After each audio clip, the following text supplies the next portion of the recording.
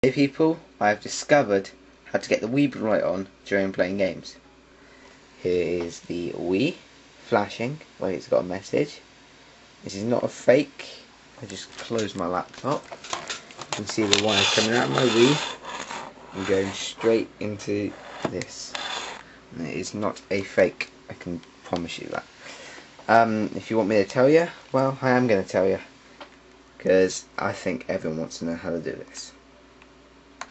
Right, so the game that I'm going to be using for this little demonstration is Super Mario Galaxy. I'm not sure if it'll work on other games, but it does work on Super Mario Galaxy. So yeah, I've got it, try out Super Mario Galaxy. Right, let's go on to the next step. So now that Super Mario Galaxy is loaded in, we go into like Hotmail, and as you can see there's my Wii number up there. Send yourself an email. Press send.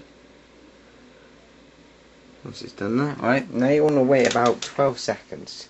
So 3, 4, 5, 6, 7, 8, 9, 10, 11. No, you just wait for it and pray. You don't do anything, just wait for it so that the data can come through. So just basically leave the Wiimote and just pray. There's the Wii not flashing.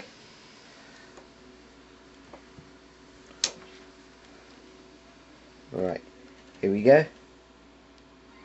So it comes with this home button, and you should wait and just hope that it'll come on. And there we go, everyone.